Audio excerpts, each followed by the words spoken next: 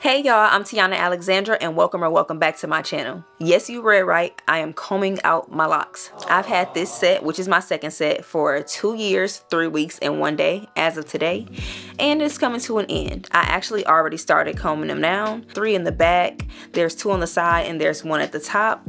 In my 1-year lock update video, I do show the last time I straightened my hair, which was January of 2021, and my hair is a pretty decent length. I just want to show you all that in comparison to how long it may be when it actually gets straightened now. Before I forget, I have 161 locks currently. I took 6 down, so y'all do the math. 161 take away 6 equals boom, whatever answer you just came up with in your head. So the products I'll be using to help comb my locks out today are this fine tooth rat tail comb, and yes, it is dirty. I told y'all I've already started. Some conditioner, a spray bottle with water and conditioner in it, and if I needed, a thumbtack to get the little tedious parts because I am trying to preserve my hair. And if you hear that baby in the background, that's my baby. So that's just what it is. So now let's just fast forward to clips of me combing out my locks while I sit here and tell you all why I even locked them up again in the first place and why I'm taking them down. In my lock Q&A video, I answered the question,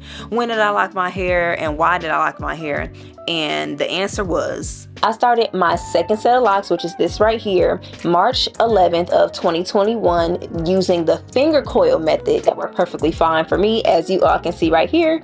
And what made me want to lock my hair was I needed to free up some time and some money, and I was just trying to be in go mode. It's going to allow me the freedom to be able to not have to worry about my hair and focus more on me internally. So what I did not detail in that answer, because I didn't think that people needed to be all in my business like that, and frankly I don't think people care about you in that capacity.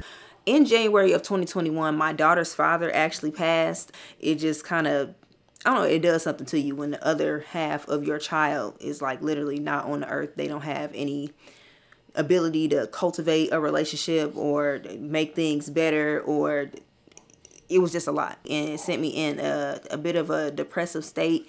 And I felt like, okay, I need to be in go mode. I need to be able to use all my time to be able to make money doing other people's hair, which was my full-time job. I figured if I'm not wasting time with my hands doing my own hair, that's a head that could be helping provide for my daughter. I also had started to neglect my loose natural hair out of just being sad, and it was just not a good time. I feel like that was not the right basis to start my lock journey on, especially since I believe that hair holds energy, and oh bless you baby, with my locks holding in the hair that was supposed to shed, I feel like that energy is still within my locks. And then people just kept dying. I lost 3 very important family members, actually 4. So I was experiencing all of these things and all of these very deep emotions. I was to the point probably like a week ago where I was just wanting to cut them off. I actually feel the most badass with short hair. If you ever had a shortcut,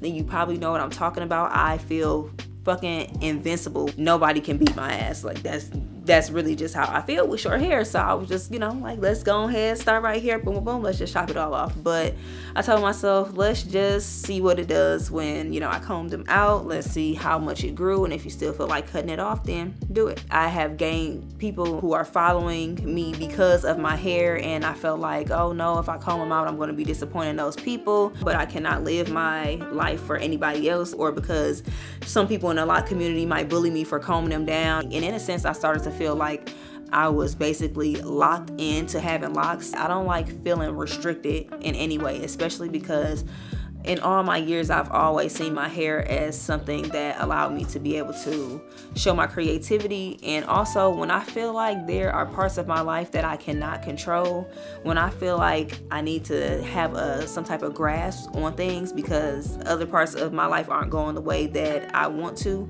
I change my hair. It just gives me a sense of power. I'm really just proud of myself that I even made it this far, because I did comb my first set out at 5 months and I made it to 2 years with this set. So I just think that's really good, especially with all that was going on. These set of locks were my depression locks. It's time for them to go. So I'm just combing them out. I'm ready to see my loose natural hair again too.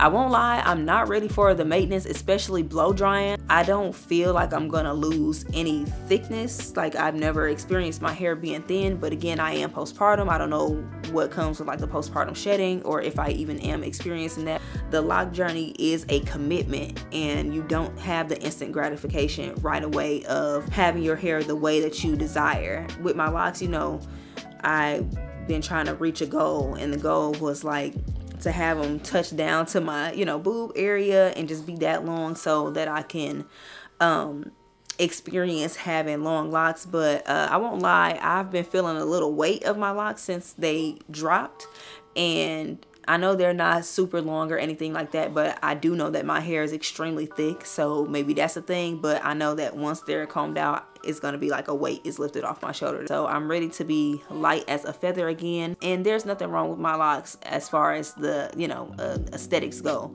Minus the length. The length is the problem, one of the problems, but other than that, like, they look pretty good, you know. Another reason outside of the spiritual aspect of these being depression locks and getting me through a time where I probably would have neglected my loose natural hair and had to cut it all off anyway, they have dandruff on the inside of the lock shaft. Like, I've been experiencing scalp issues that I haven't experienced with my loose natural hair. Some of the locks in the back, the smaller ones, have been like fused together by length. There's actually been more length than I thought I actually had. I don't like that. I'm not one to just put a band-aid over it, which would be me dyeing my hair and then just be okay with it. Like, I'm always thinking about that in the back of my head. I've convinced myself to keep my locks, and I've convinced myself to comb them out. I went back and forth with myself for a while, and the fact that I even keep thinking about it, I just gotta do what my heart is telling me to do.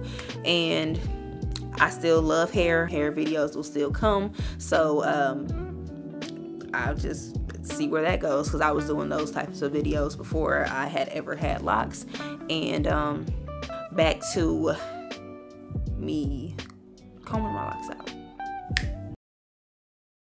So I finally have all 161 locks taken out of my head, and it took me 2 whole weeks. Yes, 14 whole days, exactly.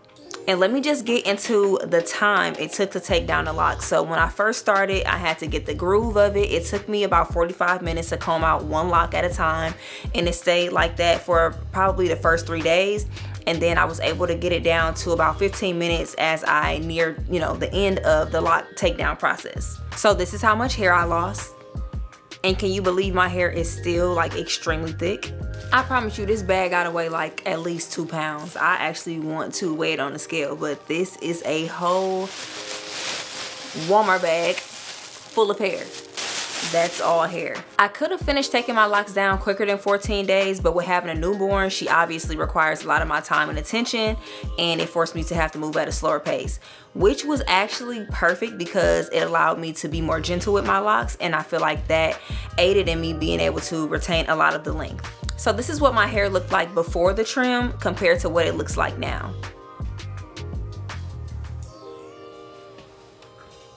So if you look at the ends, you'll see where it's transparent at, and that's where I experience breakage, split ends, and knots. Now that the damaged hair is cut off, it's easier to run my fingers straight through my hair without getting any knots or any kinks, and it feels really, really, really good. And I'm gonna keep it real with y'all, I was not expecting this much length. So if you can imagine my shock when I combed out the first lock successfully, whew.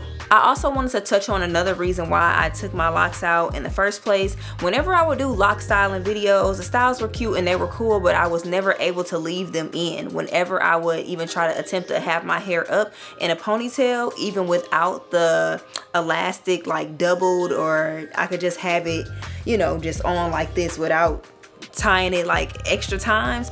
And I'm telling you, my head would hurt so bad. It will always be some type of tension headache. But I've worn my hair to bed in a bun for about what, 2 days in a row, and I don't have any pain whatsoever. I can manipulate my head. My scalp doesn't hurt anymore. It's not tender. It's like I never had the pain that I felt when I had locks, and that's wonderful to feel again. I'm also enjoying being able to fully run my hands through my hair. It just feels so good. I don't regret my decision to comb out my locks at all. lifestyle. So if you're considering combing out your locks and you're on the fence about it, just take time to consider your lifestyle and what would be best for you. Honestly, with me having a newborn, keeping the locks probably would have been easier, but I was not happy. So I feel more like myself. I feel like I have a piece of myself back, and I feel really, really good. I know a lot of you have subscribed to me because I was doing lock content, so I understand if I don't fit the type of YouTuber that you want to see on your timeline. And if you do have to unsubscribe, I just thank you for being a part of the journey anyway. And I welcome those of you who want to stay, or those of you who are new to my channel. I will continue to do hair content because I absolutely love hair, and just grow with me as I grow my inches back that I had to clip off, and grow with me in life. So yeah, thank you for watching. Make sure you like, comment, and subscribe. I will see you all next time. Bye.